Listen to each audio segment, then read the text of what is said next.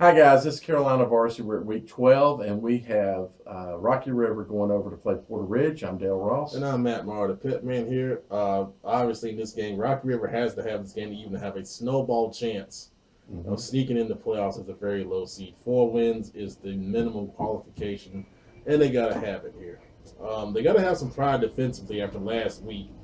Independence came in their house on senior night and just beat them up and down the field. Yep. And I think they got to take their frustrations out on the road this week.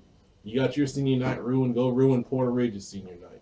Yep. Offensively, for the seniors, if this is your last game, you need to go out and put on the show. Porter Ridge, you bring up some of your good young players from the JV, get them some experience on a Friday night. Exactly.